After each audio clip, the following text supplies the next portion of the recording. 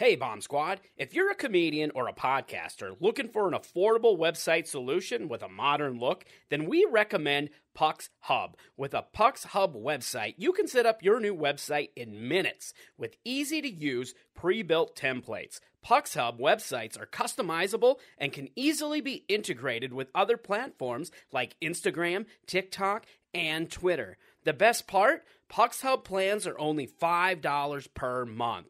We use Pucks Hub for our website at the Art of Bombing podcast, and we think you should too. That's why we've partnered with Pucks Hub to offer listeners a free 60-day trial. Head over to puckshub.com to subscribe and use promo code AOBPOD at checkout for your 60-day free trial, and then pay only $5 per month after that. Take your career to the next level with your own Pucks Hub website today.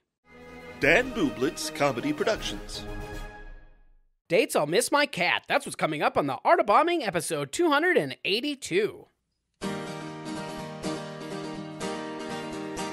My friend Dan, he's got a podcast, 'cause all comics need a podcast, and nobody had a podcast called The Art of Bombing. So Dan went out and bought a tape deck. Who knows why he bought a tape deck? Podcasts don't get played on tape decks, but Dan is from the 80s. So hey there, all you funny jerks, come talk to Dan about your work.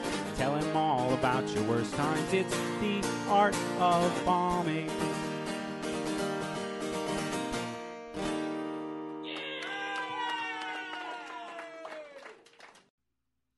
Welcome to a brand new episode of the Art of Bombing podcast. It is me, your host, Dan Bublitz Jr., and with me as always is my co-host, co-producer, and cohort, Mr. Josh Shirley. How are you doing, Josh?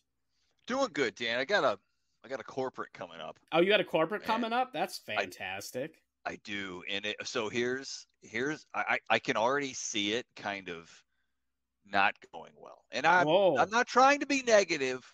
Ooh, you're putting bad energy out, man. You're putting that bad mojo out. Now, let me rephrase. I'm not necessarily saying that it's not going to go well, but there are a couple of ingredients so far that seem a little disturbing. Uh-oh. Or definitely needs to be an area of focus for me before I actually go and do it. It's an opportunity to improve the performance. How about that? Like, there you go. That's a good way to look at it. An opportunity to improve the performance. And what's the opportunity to improve the performance? So, well, there's so I do some training and some coaching with salespeople, and I do that mixing in my stand-up and all of that. And talking to the lady yesterday, and she's what we call an enablement lady. So her job is to train. She's like the internal, it's her responsibility to make sure people have the help and training they need to do their jobs internally. Exactly. So she goes out and she finds clowns like me to go up and, teach. So I'm going to go do it. But, there's a team of people who I'm training, and those people have a manager who's not on the enablement team. He's just a dude who leads the team, and he does not appear to want me there at all. Oh, so we were all on a call yesterday, and she's okay, this is Josh, and I was like, hey, nice to meet you, man. We're gonna be doing this, and he's like, okay. I mean, I guess if you want to do something like that, I mean, that's fine. I mean, we're kind of so I kind of got to the point where I was like, hey man, I can't help you if you don't need any help. So what, how are things going right now? Right. And so I just was asking him direct questions about it, and he seemed to open up a little bit there, and we seemed to make a little headway in it, but it's just one of those things where it's not clicking all the way. It's like the Starbucks lid is on the cup, but it didn't make that satisfying kind of sound it makes when it gets all the way on there, and and I'm like, I'm carrying my coffee and I'm going to put it in my lap. Right. I'm not sure if it's going to stay in the cup. That to me, and this is just an outside perspective, but to me sounds like his ego was getting a little hurt because they're bringing in a trainer from outside. Dude, And that, as a manager, he's probably like, oh, they don't think I'm a good manager? My training's not good enough? That kind of thing. That is a solid read, dude. Like I was on the phone with an hour with the guy. I just spoke about it for 2 minutes and you already know exactly. Yeah, I'm like, yeah, that's what that sounds like to me. Yeah, comedians are not the only ones with fragile egos. Right. That's right. Turns out everybody has those fragile egos. But that's a great that you're doing that corporate and you're starting to do more of that. And that's a good transition into our guest this week, who is the returning four-time. Let me say, four-time. He's been on the show more than me. 4 times. Nathan Hults returns. Right. My good buddy. If you've listened to this podcast from early on, you know Nathan because he's been on it 3 times before. But you also know that Nathan and I are good friends because I talk about him a lot. His name comes up a lot on the podcast. We've been buddies for a long time. This was a fun episode because we got to tell some stories about our beginnings, and not just in comedy, but the beginnings in our friendship. I appreciated hearing that stuff. It was good background, and talked a little bit about some early days. I think some newer comics will get a lot out of this episode. Yeah, and I feel like especially us talking about that friendship and how it kind of came to be, because early on there was a little bit of competitiveness that could have ultimately caused us not to be friends at all. And had we not become friends, there's a lot of things that wouldn't have happened in comedy, because he's one of my co-producers for Snow Jam. We've done a bunch of other stuff together. Like those things, we've collabed on other projects, and those things would not have happened if we let things go a different direction when we first met. So it's a good little lesson for that. Yeah. This last weekend I had some gigs. This last couple of days I got to go to not Montana. I went to Nebraska for what I thought was a corporate gig, and it turned out it was just a gig that my friend Kyle, who does a lot of corporate type gigs, that's why I thought it was a corporate gig.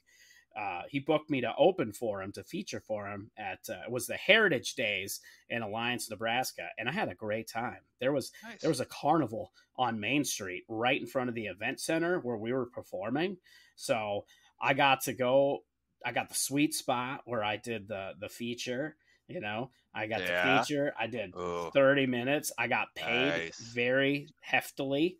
For the gig. It was a very nice gig. That's why I thought it was a corporate, because it paid very well. Nice. Then I got to go out, have a fry bread taco. I had a deep fat fried Snickers. Papa was in heaven at this gig. If you weren't a diabetic before that, you are now. Well, it was funny, and I'm going to probably work on this as a bit. Because I was after the show, I was joking with Kyle. We were sitting there because they had karaoke after the show, and we were hanging out for a little bit. And I was like, I'm gonna have like the worst true Hollywood story ever, because a lot of comedians get found, from drug overdoses in their hotel rooms with prostitutes and drugs. They're gonna find me alone with my comic books and OD'd on sugar. Snickers wrappers all over the place. Half-eaten, oh my God, fried Snickers. Oh, like gas Twinkie station wrappers, taco wrappers all over the place. It's gonna be the God. saddest. I've seen this 100 times, Phil. Yeah. Oh yeah, we got a good laugh at that. He was like, "You need to talk about that on stage." I was like, "I think I probably will." But the reason that I was bringing up that gig, not to it was a great gig, and a couple of reasons I brought it up. One of the reasons is after the show, multiple people came up and thanked us for coming out and doing the show, and saying they made it a point to say how much they needed to laugh, and they didn't even realize how much they needed to laugh, and that it was just a great a time for them, and it helped them get with things in their life. It just gave them a break from life. And I think it's important. It's an important lesson in comedy that we often take for granted. We think we do, you should be doing comedy for the audience, but it's easy to forget that and let your ego and you wanting to do your own stuff and, you know, do whatever. And you lose track of what the real purpose of doing comedy is. And that is to make people laugh and bring them joy.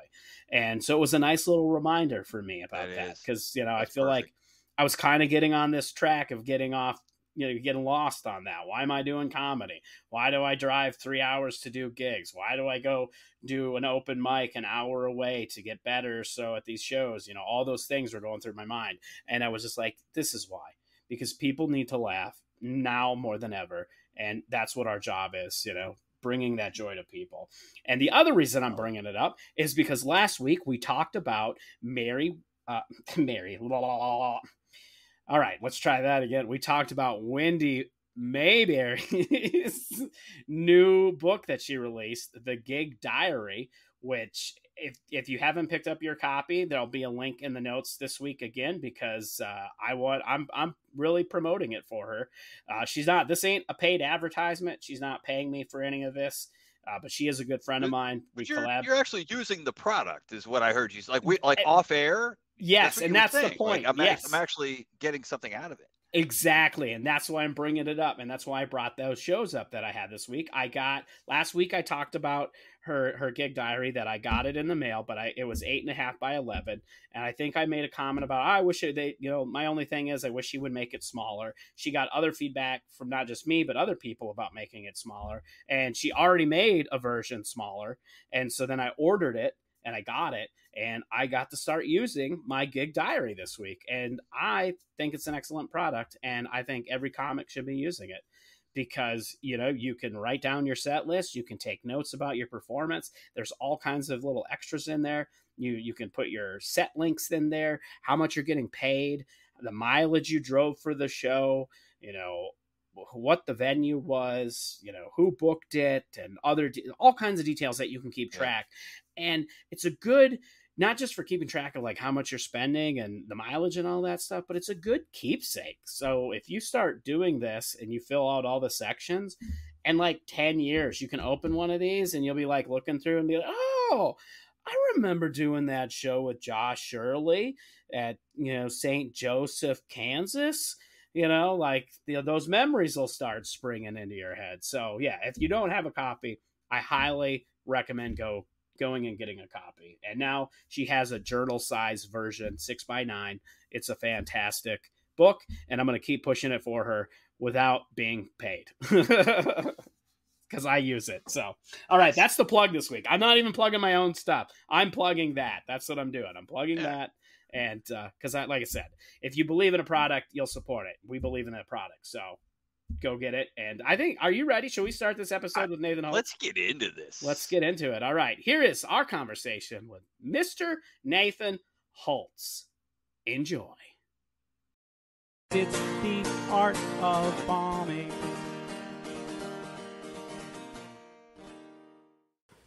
My unprofessionality is because I wasn't ready. This is spontaneous. We didn't plan ahead. This wasn't scheduled. A professional would always be ready. You didn't get the email with the time and all the info on the in-studio recording with the link to the form you need to fill out. Is there really a form? You're going to fill out a form, yeah. I've never filled out a form. Well, you will now. I'm in the 4-time club. That doesn't matter. I am the 4-time club. You're the only one. I'm the club. You're the club. It's I have platinum membership. Yourself. You and yourself. You're it. Yeah, 4-time club. How's that feel? You're 4 times on the Art of Bombing podcast. You currently hold the record for most appearances on the Art of Bombing podcast. Yeah, the most appearances on the comedy podcast where you suck. Like, let's talk about the times that you sucked. Yeah. Let's do this. Let's see how many times I can suck. Yeah. I've sucked the most. The most times. The most times I've sucked. That's not true. All morning I've been kind of trying, because you said let's record, and I was like, I kind of threw it on you. I was just like, you're in town, you're passing through, visiting, we're hanging out, and I was like, you know what? We should do an episode. Yeah, just throw one out there. Let's just throw one out there. Yeah. It's very spontaneous. Episode 299. Yeah, maybe. Probably not. Probably sooner than that. Oh, okay. Probably episode 282. 282. 282, yeah. It'll probably come out in a couple weeks. I like 282. My reserve is low. Is so- running low? Running low. Who So do you this got? is- Let's tease it. Who do you got coming? I got some people. Okay. They'll tease. Human beings. I can't. By the time this comes out, those episodes will be gone. Oh, fair. So we're not Fair. teasing anything. We're this episode would This is have a to come. post teaser. This is a delayed teaser. It's like a teaser trailer from '95. Well, I should see that James Bond film. So you're on a little mini tour, Little mini tour, mostly through Colorado. Been on the road for a few days now. How's the tour been going so far? Yeah. Yeah, I don't have any content for this tour. I will talk about how I bombed routing on this trip. you did kind of. Your routing wasn't Yeah, very good. I- Even I was like, "What are you doing?" Yeah, I was sure you didn't answer my text messages a couple times till later, and so I was like, "Oh, Dan's disappointed in me. Dad's disappointed." I was just like, "What is he thinking?" This routing. My ambition outweighed my common sense. Yeah, it happens. It happens. It's because you went from Rapid City to Delta, Colorado. On the 4th of July weekend. Yes, yeah. And so And for people who aren't familiar with that geography, just to give you the people listening a heads up or a kind of an insight on that, take the holiday away,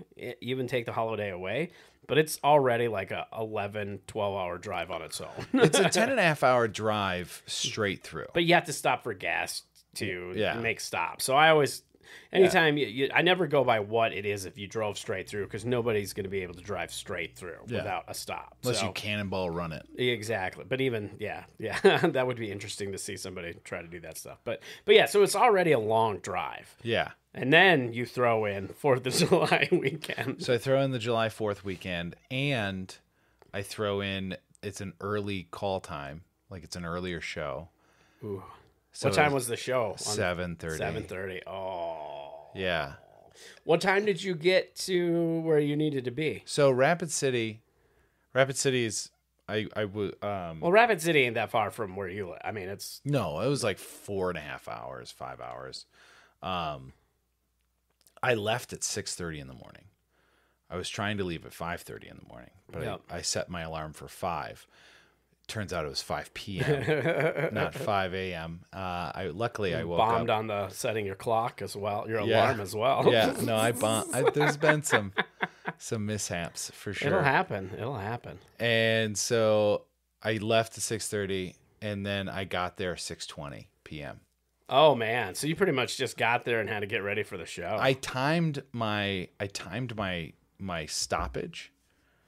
I was out of the car in those 12 hours, 28 minutes. Total. How many stops was it? 2.5. 2.5 stops. So the first. How do you have a half a stop? Did you just kind of roll through? The first stop, Pee out the door? I realized I needed caffeine. I realized I was going to need caffeine, and I saw a Runza. And Are you a fan of the Runza? Because you saw that we have a Runza here, and you were all excited. excitement is not the word. Well, you seemed excited, but I I've not eaten there. I know it's a popular chain in Nebraska, but that's all I know about it. it's fine. Okay. It was the only restaurant on the road that I was driving through, and so it was like I need caffeine in it and probably go to the bathroom. But I have my clock set to Central Time, but we're in Mountain over here. So we're an hour behind. So I thought it was like 3 minutes to 11, but it was actually 3 minutes to 10. And they don't open till 11. Oh, so no. I pulled into the parking lot, hit the door, and then drove off. Okay, that makes sense. So that's how you got the half a stop. That's my half stop. Okay, that makes sense. Yeah, which I included in the 28 minutes. I took a selfie because a friend of ours has a joke about Runza. And so I took a selfie of Runza and I said, "Hey, they don't open till 11." He goes, "I'll get on it." So that's funny. Yeah, no, and then it was crazy because I got stuck in 4th of July traffic just outside of Denver, and that was very frustrating. Well, to be fair, I mean, yeah, that can be very frustrating, but I feel like anytime you're going through Denver into the mountains, it just always seems like there's traffic on the weekends because people are going out into the mountains to camp. In the wintertime, it's to go skiing skiing, mountain biking, camping, whitewater rafting, like all those white things. people shit. Yeah, exactly. Yeah. So there's a lot of that happens on the weekend. So weekend traffic is already bananas. Yeah. And then you add in the holiday weekend. 4th of July weekend and like a lane closure and and then not to mention Dead and Company is in like the Grateful Dead is playing. Well, I mean, that's why essentially that's why you kind of put this tour together. That you decided to come to this concert and decided that you should maybe work around it and turn it into a tour, right? Well, but I've been wanting to come to Colorado I've never performed in Colorado. I've only spent hours and hours and hours at the airport. So I've never actually been in Colorado. Because if you're stuck at the airport, it's not like you can like leave. You can, but it's very expensive because it's like the airport is in a weird location. It's like out of town. Yeah, it shouldn't be called Denver. No, it shouldn't. It should just be called middle of nowhere airport. Yeah, because Colorado Airport. Yeah, exactly. Airport. That's what it should be. Colorado Airport.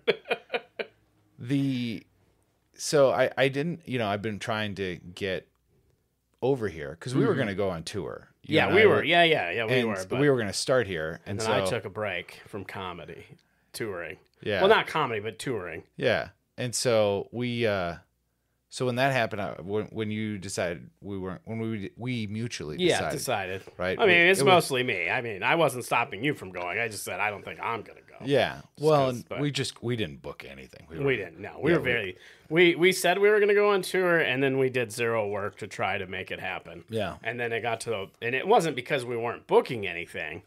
I just was like, I need to take a break from touring, and it had nothing to do with the work we weren't putting in. It was just, I don't want to do it. I just don't want to do it. Yeah, it was just like, it's too much work. I just don't want to do it right now. Yeah.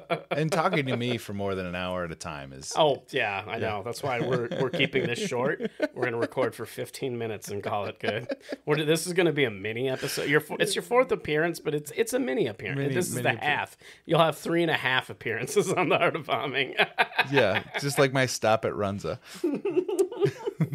That's right. You're coming to the door and you realize it's locked and you're going to have to turn around. Same thing that's happening here.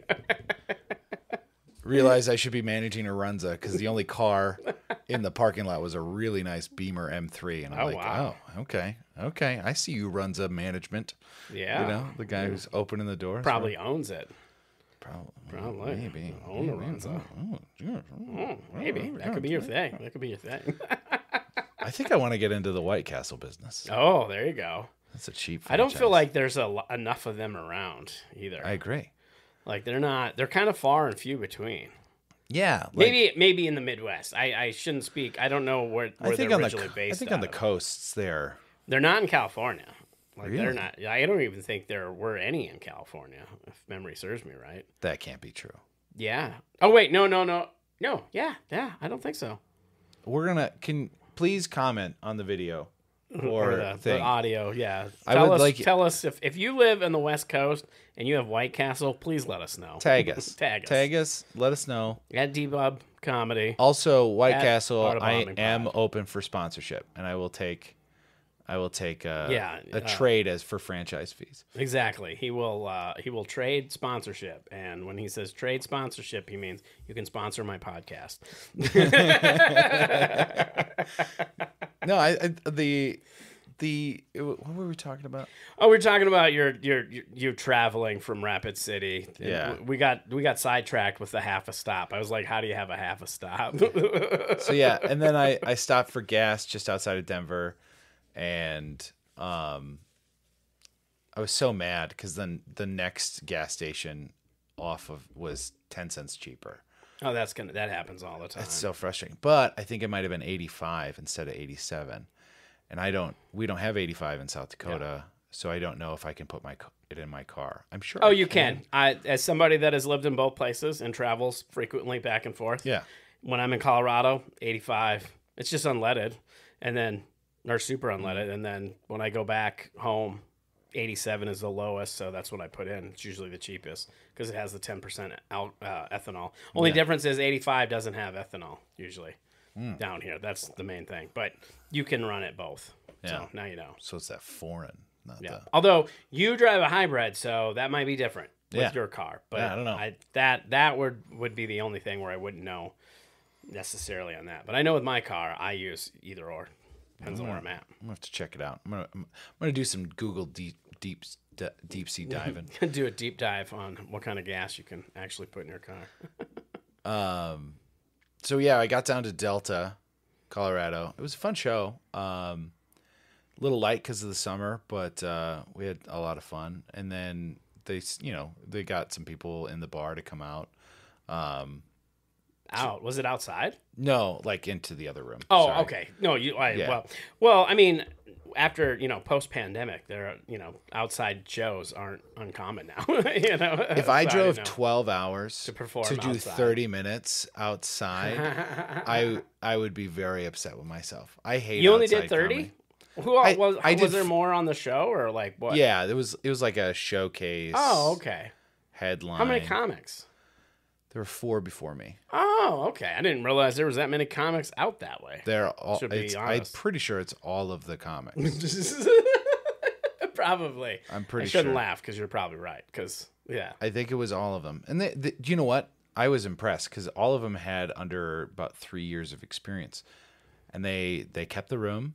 No one really destroyed the room in sense of like no one ruined the show. Yeah. And when you have that much new talent, a lot of times that can happen. It can happen, but I feel like when you're in a smaller scene like that, and you don't have as you don't have as many opportunities for stage time. I feel like the comics put more effort into not trying to ruin it. Yeah, like that's always how I always felt about Sioux Falls back in the day. Is that the talent was for the most part pretty good, and when you do shows with local talent, the shows were always pretty good because there wasn't very many of us, and we didn't want to ruin it. You know what I mean? Like we wanted to make sure it was the best show. Yeah, it was a higher stakes. Yeah, exactly. Well, exactly, higher stakes. Because put on one bad show in a smaller scene, and then those people are never coming to a comedy show again. And no, they're not. No, they were really solid. Like for being as green as they were. Like, and I don't mean to throw shade. It's just like the fact of the matter is like they're just new. And you don't. Well, you just don't know what to expect either. With they all did really well. It was great. I got to meet Gerbert. Gerbert. He's like the puppeteer, the Christian puppet show. He did like a Christian puppet show. He's like kind of internet famous after whatever. But yeah, was he on the show? No, his son is a comic. Oh, okay. And I stayed at his son's house. Oh. And they were staying there too. Oh. Yeah, nice. It was really strange. And then I took an ice bath for the first time, like a cold plunge. Yeah. It was crazy. Are you gonna do a cold plunge for? Have you ever thought about doing it for the Special Olympics? Because I have not. That's like a big thing in South Dakota. Yeah, I don't. I think they do that in Watertown. They don't do it. Oh, is that the only place they do it? Yeah, because it's a Watertown fundraiser. Oh, I thought they did it. I think they do a bunch of different polar plunges, but like in South Dakota, I think they only do it. Oh, okay. Watertown.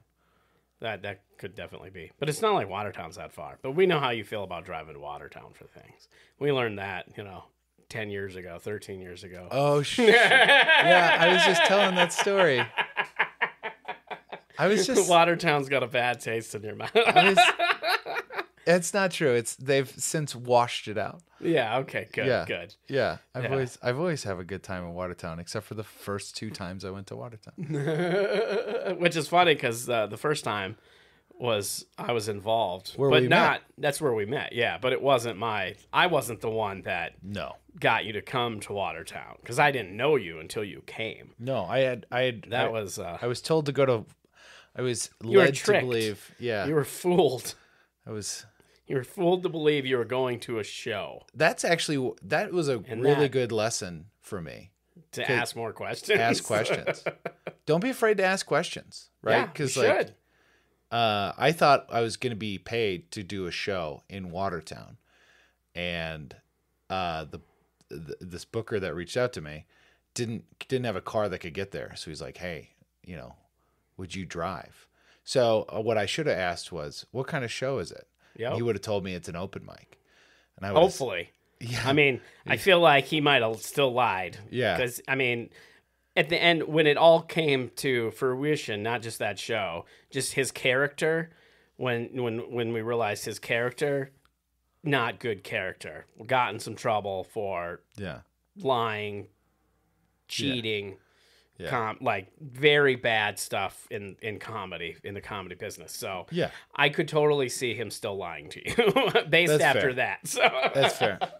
So I drove, and I was like, "What time's the show?" And he's like, "I think it starts at 6:37."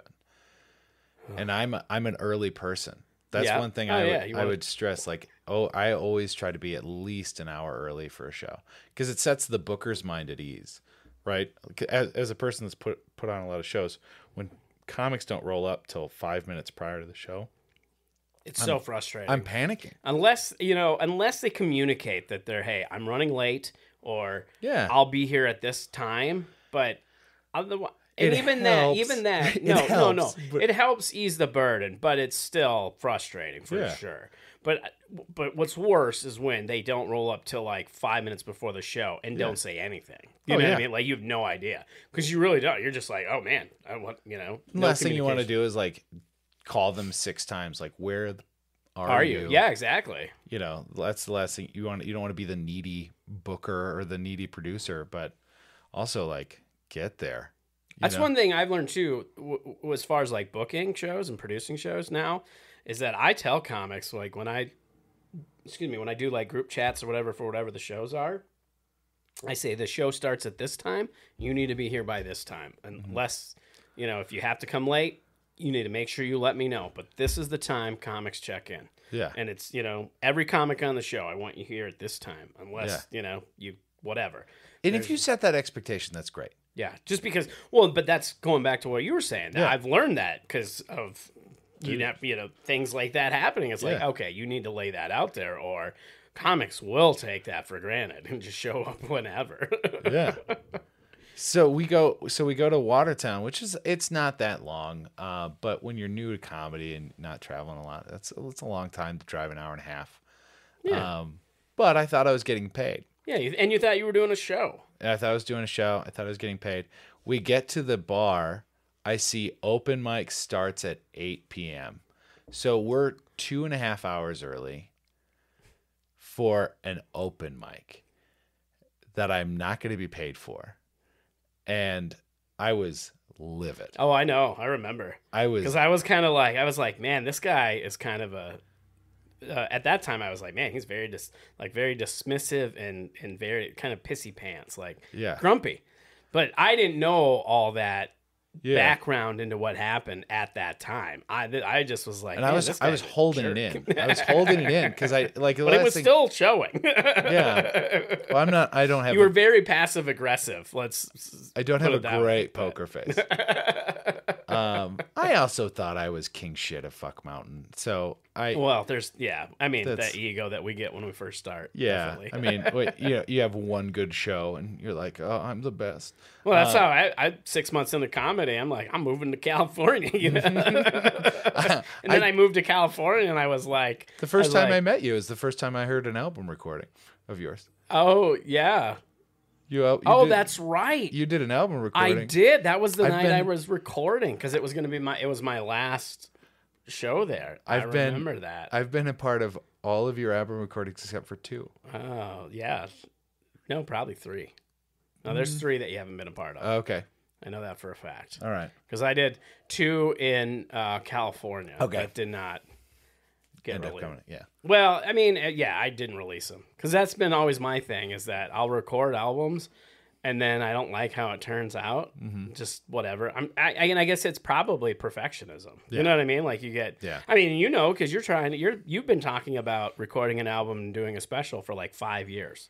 You're still like working on, and you still haven't done it yet. You're still in the pre-production. Yeah. So you know all about the perfectionism on making sure it's perfect. I don't know what you're talking about. You're like, quit putting me on the spot, goddamn. I'm trying not to call you out on your shit, and you're on here. I'm just trying to relate. I'm trying to be relatable. That we're both perfectionists on things. Only difference is I'm a perfectionist on the post-production. The pre-production, like I try to, and I learn over time. Now I'm a lot more particular on that, but I, just go for it and do these recordings, and then after the fact, I'm like, that just wasn't good. Whatever. And I learned from you that pre-production is very important. Exactly. That's why the recording I finally did release actually wasn't terrible, because I like put some planning into it. Fixed it in pre. Put it in some exactly. I put some effort into it. But it's funny that you mentioned that, because I did release that album, and then on your Patreon, right? No. Well, yeah. I mean, eventually I released a lot of those recordings. No, but you should check out his Patreon. Yeah, that I don't keep up with, because there's no patrons. But no, I'm talking about the album recording that you were at. That did get released. Like I did distribute it. I had download cards. Like I was promoting it, and then after about a year in comedy, and after I moved to California and saw some of these other comedians, because that for me, I was like, oh man, I'm a great comedian. Yeah. I'm 6 months in. I'm recording this album. I'm going to do big things. Now I'm going to go to California, and I'm going to be a star. Yeah. And then I went to one open mic, just an open mic in California, and I was like, I suck. I seemed like, and it wasn't like any of these comics were but some of them are doing big things now. Yeah. People that I started doing comedy with when I moved to California, but I was just like, oh yeah, I suck. And then I was like, this is terrible. This needs to be wiped from the internet. And as far as I know, it's been scrubbed. Yes. Scrubbed clean. It had been scrubbed. I mean, you may, if you dig deep enough, you might find some of the tracks somewhere, but I'm pretty sure I did a pretty good job of scrubbing it. Just you hear of someone who bought your album, and you just show up at their house with a magnet and scrub their hard drive. Yep, that's exactly it. I've got people just like watching for it. Somebody does a download, and we hack their computer. Yeah. That's You've been blitzed. That's the message that comes up on the screen, instead of like, it's a pop-up that says, you've been blitzed. And then just a link to your Patreon. Hey, that's a good way to get subscribers. I like that. A light box, little light box action. If you want me to never hack you again, subscribe to my Patreon. I love it. Also, videos from the podcast. That's funny. I forgot that was the time you were there, but that's right, because that would check out, because the last show that I did there before I handed it over, because that was my show that I ran. Yeah. So I had the open mic, and then I had like a regional headliner come in. So I would do a feature and a headliner, and then, I'd pay them, and I got them a hotel room or whatever. And then we do the open mic before they do their show, and then whatever. And that was the last one I did before I moved to California. I was getting ready to move to California the following month, so I was handing it over. And that's right, you came on the last one, so forgot all about that part. Yeah, so you're about to record your album, and I'm being Mr. Pissy Pants in a curmudgeon-y mood, but I was so upset that I had been bamboozled, and then we drive home after in almost silence, and which I won, by the way. You did win. You won, because that was the thing about that show, is that the open mic, we kind of made it a open mic contest where if you won, you got to come back the next month as the feature, and it did pay, but not a lot. Like it was I did not get paid. Well, but that was before I wasn't running it then. Yeah. Maybe I did. I don't remember. But I think you probably did, but it wasn't much. Yeah. So it wasn't worth 2 trips. Yeah, I could see that. No, you didn't get paid enough to make it worth 2 trips. And so I won, And so the whole ride back, I'm like, I don't want to go back to that fucking place. You know, it's like I was mad that I won. Not that I was, you know, I was just more of like, I have to come.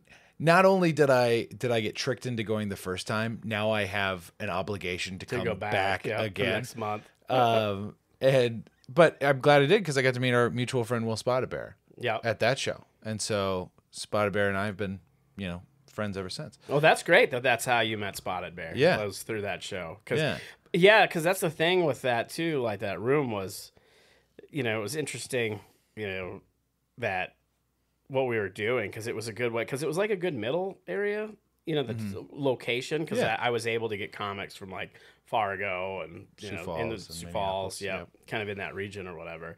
But it's that's another thing I remember about when we first met is that you won the contest, and I was like, wow, you're really good, and I was all like excited that we met, and I was like, oh, you're awesome, and you were just like, you still had cranky pants on, very passive aggressive about it.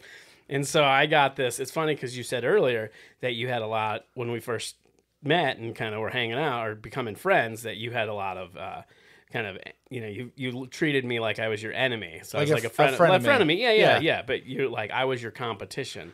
Yeah. And I had, you know, outside of, I was like, man, this guy's kind of a dick. You know, I didn't care. I was like, oh, this is great. This guy's super fun. Yeah. And love this. You know, that's great. Yeah. Great talent here.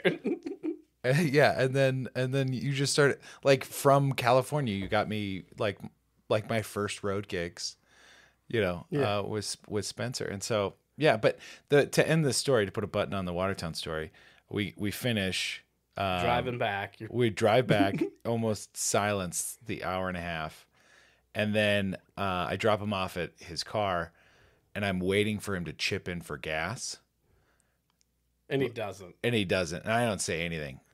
Because I'm a wuss, but I was like, I think I did say something. He was just like, oh, I'll have to hit you back later, something like that. Like I was like, you, trash So you got duped into it, and then didn't even get any gas money. Which so like, if someone's driving me, like I'm always gonna offer to chip in. You know, sometimes I don't expect them to take it. Well, I tell you what, though, But if they ask you to drive, like that specifically to me, like it's one thing if we're deciding as collectively, there's a group of comics and we're like collectively deciding, hey, let's go check out this mic in wherever. Or let's go, you know, we're doing the show together. We'll just commute, you know, and then somebody offers to drive. You know, the expectation is that you want other people to offer to pitch in. But if they don't, whatever.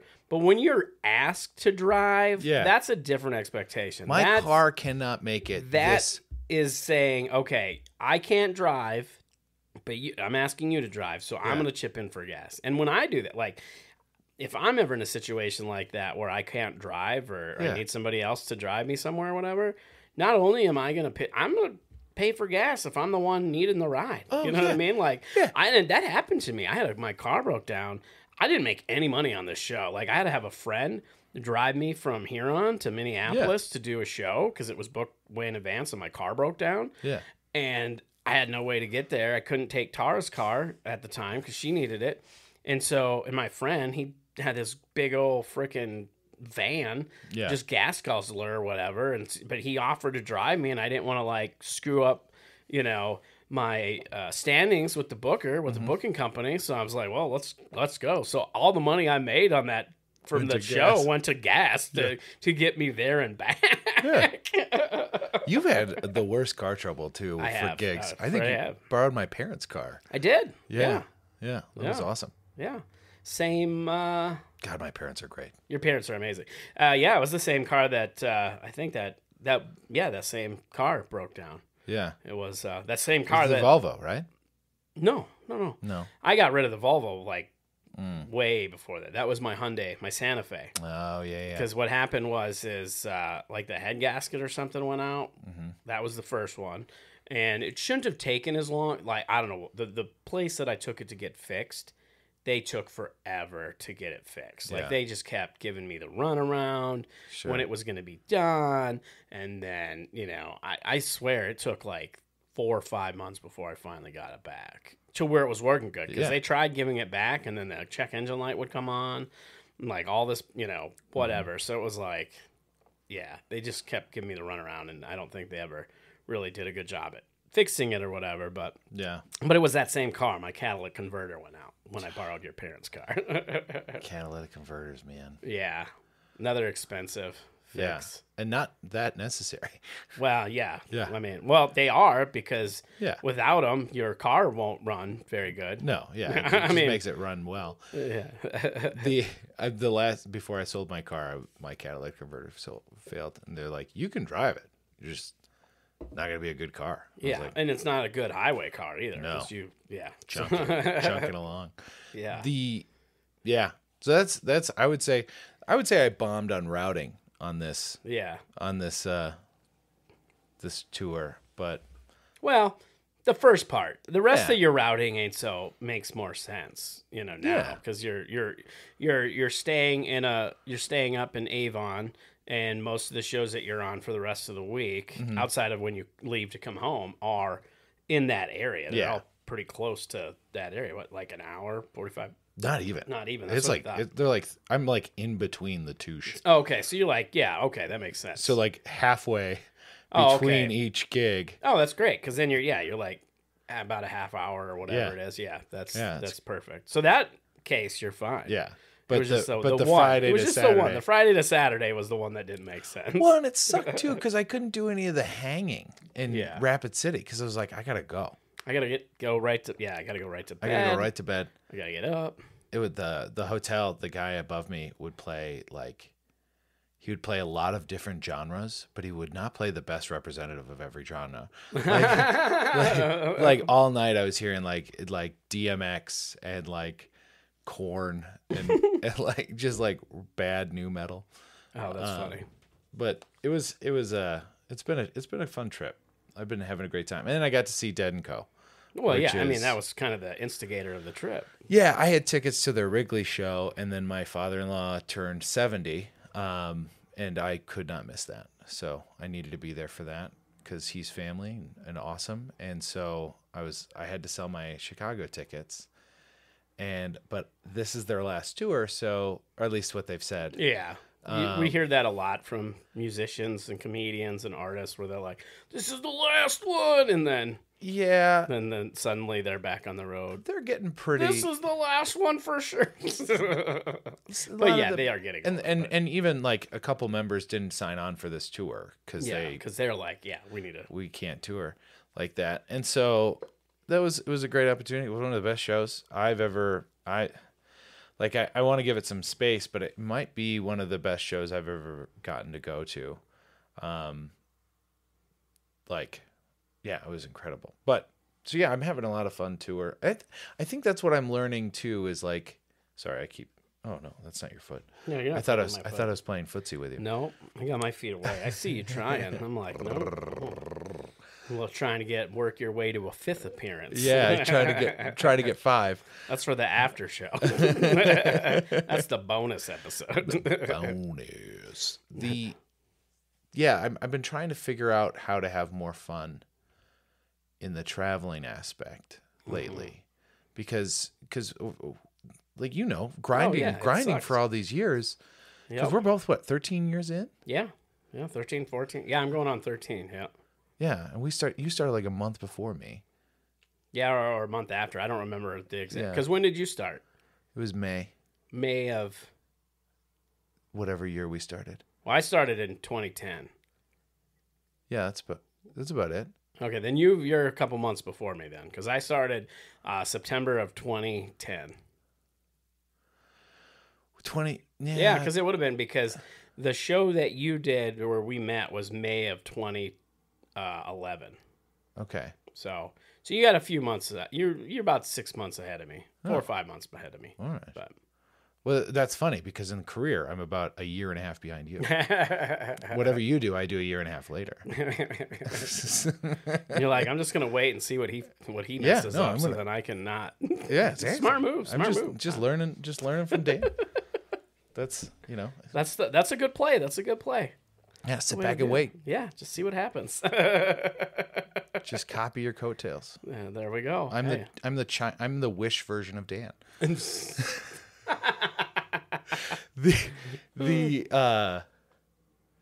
You're talking about trying to have more fun when you do this. Yeah, I'm trying to have more fun. Like just doing something to.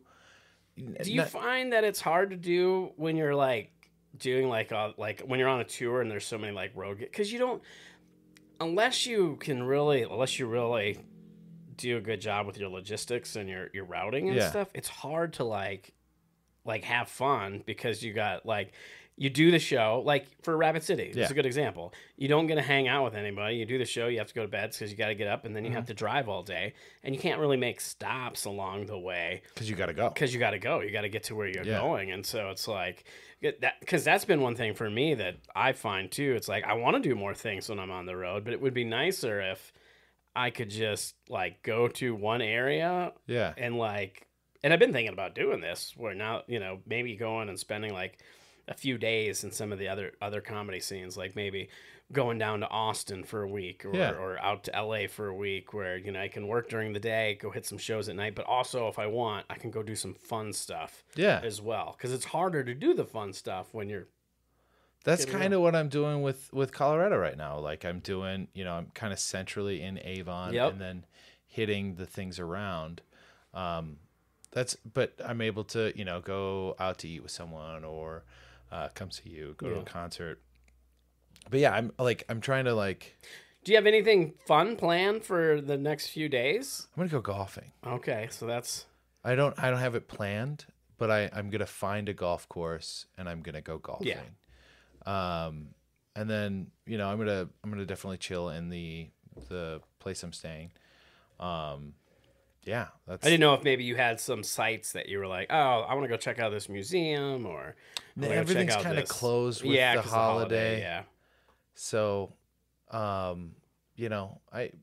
really wanted to spend I was hoping to spend more time in Denver with this trip, but I ended up booking everything outside of Denver. Everything but Denver. So yeah, this is kind of the everything but Denver tour. Actually, I'm calling it Dates I'll Miss My Cat. I saw that. I thought that was a very fun. Yeah, that's funny that you say Dates I'll Miss My Cat when you have a child and wife. Yeah. So, can I talk about that for a second? What, child and wife? Yeah. Oh, yeah. I try to leave them off of social media. Oh yeah, that's smart. It's good to have some privacy. Well, it's not their decision. So I try to keep my daughter off the internet, on my end, So people always ask for pictures of my daughter, and or want to see her. I have 2-year-old pictures, so they because it's weird. Oh yeah, it's strange. Yeah, I imagine.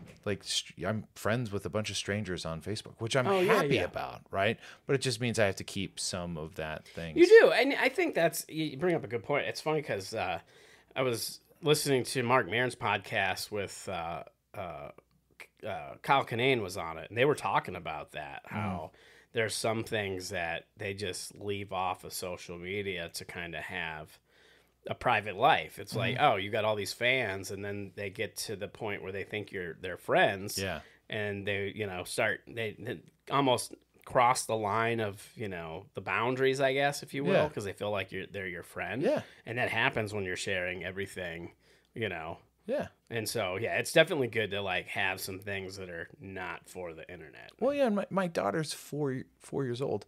She can't consent to her picture being on the internet. She doesn't know what that means, and I would want to protect her. So it's, there's only a few on there, but John C. Reilly was on WTF, and Maron asked him about his kids, and he said, very directed, he was like, they are at the age at which they can't make the decision for me to disclose information about them. Yeah. Right. He says it really well, rehearsed very well. And it probably was rehearsed because he probably gets that. People probably ask him that. And he's just like, I'm going to shut this down right away. Yep. And it was stern. It was direct. And it made a lot of sense to me in that moment. And so like right before we had the kid, I kind of listened to that and it was like, oh, that makes sense to me. So I try to keep the lives separate. And so that is why I miss my cat. Yeah, but it's still funny because you could still saying I miss the dates I'll miss my wife and kid. Yeah. You can still do that without it being, without it, actually putting them on the internet. It's just a fact about you that you have a wife and kid. Yeah. It's not like you're putting them in it. I know. But it's still, but I get where you're coming from. So it was funny, but also I didn't have to do all that other stuff. Yeah. For sure. Well, we're going to start. We've been catching up. This is great, but we can't. I mean, we need to hear about a recent bombing story. I feel like there's got to be something a story you can tell. I don't know if I haven't. Or a bad show. It doesn't have to be I haven't. a bomb. Yeah, I haven't bombed recently. I got buried by a feature. Ooh. Recently. Yeah. It was New Year's Eve, and I booked. This guy was very excited to have me, and he paid me a significant amount of money to come and do the show. So I was pretty excited about it. And so I was like, you know what, I'm going to get one of my best, opening acts I can find, like somebody who shouldn't be opening for me. And we're going to have this killer show. And so I had Luke Johnson, great host. I had him host. And then I had Tyler Walsh, I had a feeling that's who you were going to say. An absolute crusher. Yeah. Just an absolute beast. And so he goes up in Nebraska in a town that hosts rodeos. Oh, yeah. Like it is a rodeo town. Like right next to the bar was the rodeo fairgrounds. And on New Year's Eve, drunk people. I mean, I don't think there was a single pant being held up by not a belt buckle. It was a belt buckle town, and so he demolishes, just connects with them, and then I have another story that is complementary to this one. So, he goes up, and then I just can't connect. Like I did okay, people laughed, whatever, but when the merch table came around, it was just people swarmed on Tyler, and they're like, why weren't you headlining? If you ever get that? I remember getting that as a feature and hating that thing. Yeah. I've never heard it as a headliner, and it hurt. It hurt real bad. It's a big jab to the old ego. Yeah. Well, no, I know he but crushed. No, but yeah. I know he crushed, and everyone did. It was a good show. Like it was a great show, but like I hadn't been beat so bad. Not that it's a competition, but I got beat. I got tore up, and But before that, I was I did another show in Nebraska. It was a corporate, and it was for a firehouse, and they hired me to do. They wanted a 3-hour show. Jesus. And I said no. Yeah. I said if you want more than an hour and a half, you should hire a DJ or a band or anything like that, because that's going to keep people's attention. You should not do anything longer. And so they hired me. And then after about 5 months later, because they booked me almost a year in advance, 5 months later, they added another comedian. So they added another person to do another hour. And that comedian brought a feature. So he was going to do 40. That other guy was going to do 20. Right. And so we get there. Now they want 2.5 hours, and they're going to take an hour break. Oh my gosh. This sounds. Or a 40-minute break. And so me and the other comic have to provide the sound, or provided the sound.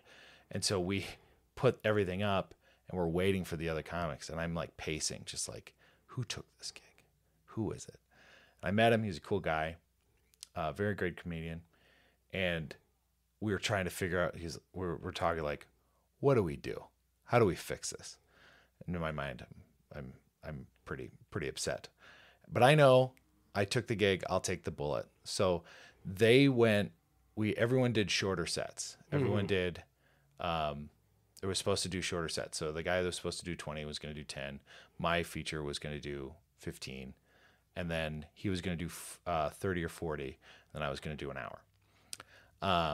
or another 40. And so it came out to a little over 2 hours and 20 minutes. That's how we kind of work it out. The host goes his time. The guy he brought goes overtime. And then he goes, and by the time he's leaving the stage, the crowd has been drinking for 2.5, 3 hours, and they are not listening. Oh, of course not. They are not listening. And so I go up there and I have to do 45 minutes with a crowd that's been lost. Like, the comic went longer before me because he couldn't dismount. He was, I hate when comics do that, where they don't give up. It's like, you haven't got them. You're this far in and you haven't got them. Oh, no. He just kept getting interrupted. On his final joke. Oh, gotcha. On his final joke, okay. he just couldn't get out. I see what you're saying. I thought it was because I hate when comics do that, where they tell a joke and it bombs. No. And they're like, well, I can't go off on that note. I gotta, try to get that big laugh, and then they just keep digging. No, he was doing great. So it literally happened at an hour and a half of the show. And so I go up and I do the 40 minutes and no one. I'm getting the front row a little bit. I'm trying to do some shutting down. I've also decided I'm just not going to interact with the crowd because I've lost control. And I get them a couple times, but I don't get them. I get off stage and the comics were very, it was like, that is how you do that. That was crazy. And I get a review from the booker, from the person, and the review is 5 stars. I was like, all right, cool. Wasn't the funniest, but was great to work with. Wasn't the funniest comedian of the night, but was great to work with. Oh, man. Oh, what a punch in the gut. So that guy came to the other show where Tyler Walsh opened for me. So he got to reinforce that comedian. He saw it twice. He saw it twice. One not my fault, the other one my fault. And now he will never hire you. Yeah, that's fine. I don't ever want to work for him again. I had 10 out. I had several correspondents saying, "Do not go over an hour and a half." Yeah, I know. Yeah, but in those situations, there's nothing you can do. No. If these people who, when they book shows and they want a certain way, and you try to talk, you would hope that they would listen to you because you're the professional. But when they don't, you can only do so much. You can just do your part, So because you're right. Because with comedy, you can't. Even 2 hours is pushing it. That's too long. Yeah, it's way too long. Yeah, too long. Yeah, especially when it's BYOB and people are bringing 5-foot coolers next to their table. Right?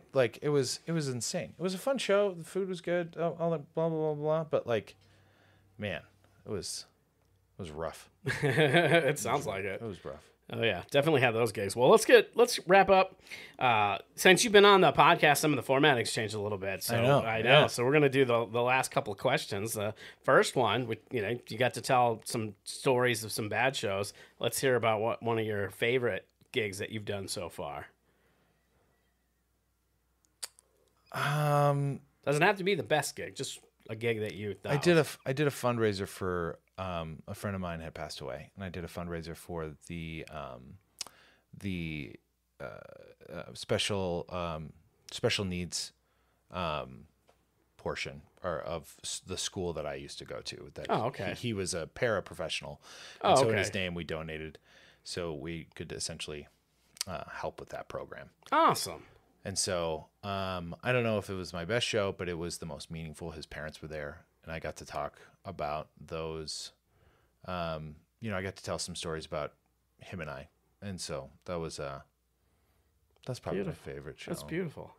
Yeah. All right, I love it. Well, the last question is: we now have the Art of Bombing Get Pumped playlist. Doesn't have to be a song to get you pumped for comedy. Just get you pumped. What are you adding? What are you adding to the playlist? Is Neil Young's Heart of Gold on there? I doubt it. I really love that song. All right. Oh. You know what? No. Okay. I'm sorry. That one. Oh, right, well, what's the other one? Maybe I'll add them both. It's Valerie by the. It's a cover of the. It's a cover of the what's her name? Go to Rehab. Oh, of Amy Winehouse? Yeah. It's the Brothers Comatose. Brothers Comatose. Yeah. It's a little All right. little cover of that song by the Brothers Comatose. All right. Sweet. Where can people find you? Direct them. At Nathan Hults, NathanHults. All platforms. My website is nathanholtz.com. Excellent. Well, hey, this has been fun catching up. Thank you, buddy. It's good to see you. I love you. Love you too, buddy. Shaklackety. This has been a Dan Bublitz comedy production. Roar.